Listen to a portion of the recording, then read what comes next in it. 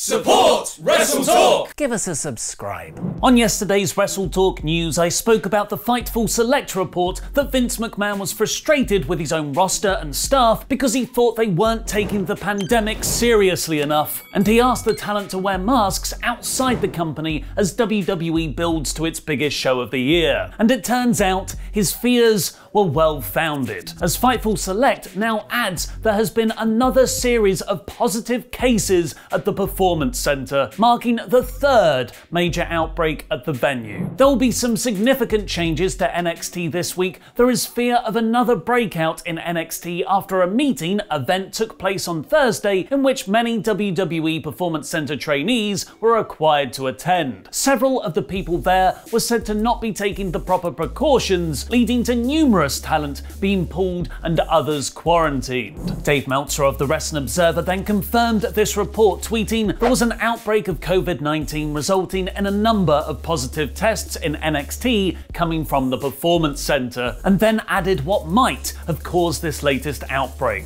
What is known is that on Thursday they were building and moving rings at the building next door to the Performance Center, and it was said workers were not wearing masks. One report is that there were people who tested positive that both were and weren't there at the time, calling the amount of people who had tested positive substantial. WWE are in the build to both NXT TakeOver Stand and Deliver, their first ever two-night takeover, and WrestleMania 37, so we'll have to wait and see if any of these positive tests will impact either of the shows. Someone that likely won't be on either show, however, is Andrade, who reportedly had his WWE release denied at last week's Raw taping. According to PW Insider, Andrade was not present at last night's Raw. This could mean Andrade will sit and wait at home until his contract expires, like so many did before him. For contrast, his fiancée Charlotte Flair is the Omni Flair, and seems set to challenge for the Raw Women's Championship at WrestleMania, let's be real here, and winning it. But there may be a new development with her WWE plans, as according to Deadline, she's been cast in a starring role in a remake of Walking Tall that will air on the USA Network. This could mean she'll need time away from WWE for filming, and depending on when that is, it could affect whatever the company had planned for her WrestleMania or post-WrestleMania storyline, like maybe, possibly, not beating Asuka for the Raw Women's title. Thank you, Walking Tall. I always liked you more than the Rundown. Speaking of title changes, The New Day became 11-time tag team champions on last night's Raw, which some fans criticised for being too many. This led to Woods and Kingston shooting on those fans in a post-show interview. A lot of people are upset right now. Oh, we're tired of seeing New Day as champions. Don't be mad at us. Be mad at Shelton and Cedric for not being able to keep the championships. Be mad at all your favourite tag teams for not being able to step up against your boys. Don't be mad at us, we're just doing our jobs. All we do is go out and entertain and win championships. That's it. And now it's time for me to review that episode of Raw in about 5 minutes. It's the go-home show for this Sunday's WWE Fastlane, so Raw opened by announcing a match for WrestleMania 37 4 weeks away. The start of the show just had the commentators announce Bobby Lashley will defend his WWE Championship against Drew McIntyre at WrestleMania, which kind of robs the Raw side of Fastlane of any intrigue whatsoever. Firstly, robbing the feud of a much-needed angle to restart it, and secondly, making the Drew vs. Sheamus match for the pay-per-view this Sunday incredibly predictable. There is no way McIntyre is losing there when we know he'll be facing Lashley at WrestleMania. You could have easily just held off on the Mania announcement by 1 week and had Fastlane be a #1 contenders match between McIntyre and Sheamus. Just as predictable, but at least the company isn't outright telling you that. MVP and Bobby Lashley cut a promo again without the other half of the Hurt Business faction. Everyone interrupted, giving us Sheamus versus Lashley for the main event, and McIntyre versus Miz right now, which was mostly just Drew beating up Miz, getting his revenge for the cash-in plot, and then tapping him out in the Hurt Lock. I sure hope all those people who wanted a long, serious reign from The Miz are happy. Doing it the wrong way round, Braun Strowman vs Shane McMahon in a match nobody wants to see stipulation was announced for Fastlane rather than Mania. In the opposite of last week, it started with another apology demand from Strowman, but this time they just spent the entire segment shouting over each other rather than stalling. It wasn't as bad. And isn't that the aim of WWE?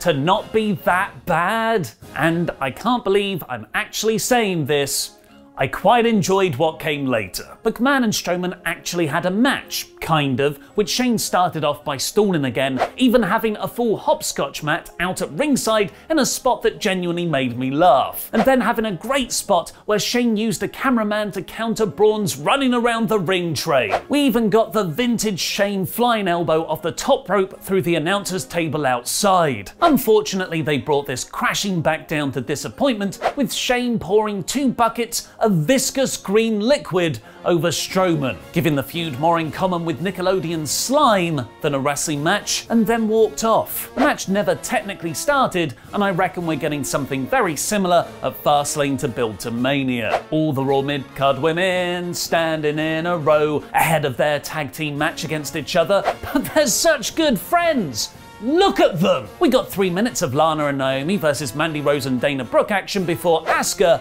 the babyface, interrupted them for a brawl with Shayna Baszler. Dana quickly pinned Lana to win, setting up a future tag team title shot at WWE No One Cares. But what was very exciting was what happened with Asuka later on. Off of her legit knocked out tooth a couple of weeks ago, Asuka beat Shayna in a few minutes of fiery action, fighting off Nia Jax's interference and rolling through a choke to pin Baszler. You can argue Shayna was protected because she had Asuka in a submission when her shoulders were on the mat, but I think Shayna should really understand that's the way wrestling works by now. This has happened multiple times before Baszler, but then Asuka continued to beat down Shayna afterwards, targeting her mouth, exposing the bottom turnbuckle, and being stopped by the ref before she could buckle stomp Baszler's teeth out. It was the most interesting and badass Asuka has been for about half a year, and could be a way to slowly turn her heel ahead of the expected Charlotte Flair match at Mania, or Britt Baker to WWE confirmed. The New Day have a fun new entrance bit where they transform into a coffee table, which was a power so great they beat the Hurt Business for the Raw Tag Team titles next. This was a fantastic match, particularly the work between Woods and Alexander. There was shades of the great Usos New Day tag feud. This could be the backbone of Raw's tag division. It kind of sucks that the Hurt Business just lost here without much build, and the months of Shelton versus Cedric tension didn't even play a part to protect them, but sometimes WWE just do a shock title change to reignite the feud, especially on the way to WrestleMania. Right? Right? Unfortunately, that didn't happen, as the Hurt Business just Thanos clicked away, spoiler, and AJ Styles and Omos came down to book a Raw tag title match for Mania. I think it's obvious WWE only cares about Lashley right now. His title win is sadly not a case of elevating the other members of his faction. And that wasn't the only huge title change, as the joint third longest reigning 24/7 champion ever, Bad Bunny, was defeated by R-Truth in a backstage segment via gifting. Bunny just swapped the championship belt for some new Stone Cold merch because the day after, today, is 3/16. I am stunned that a comedy title with zero meaning can still annoy me so much. Damian Priest then squashed Jackson Ryker in 2 moves, Bad Bunny punched Elias in the post-match, but then Miz dinked Bunny with the guitar to fully start their reported WrestleMania feud. Rhea Ripley is still coming soon. They 100% have no idea what to do with her. Alexa Bliss challenged Randy Orton to a match at Fastlane. Alexa, stop. I couldn't find the enabled video skills that can do that. Go to the Alexa app to manage your video skills and devices. Thanks, Alexa.